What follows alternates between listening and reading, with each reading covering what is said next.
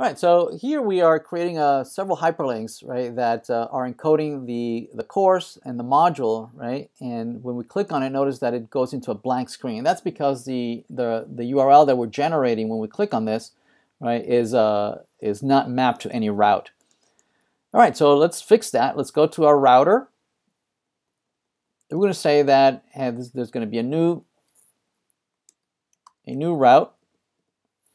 That is going to have the URL pattern that says that it's going to be first the details course ID, it's going to be modules, and then followed by a module ID that we're going to encode in the path.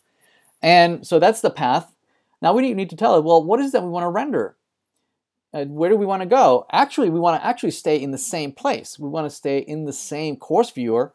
We just want to make sure that the module is encoded in the URL, but stay in the same course viewer, right? So let's take a look at this.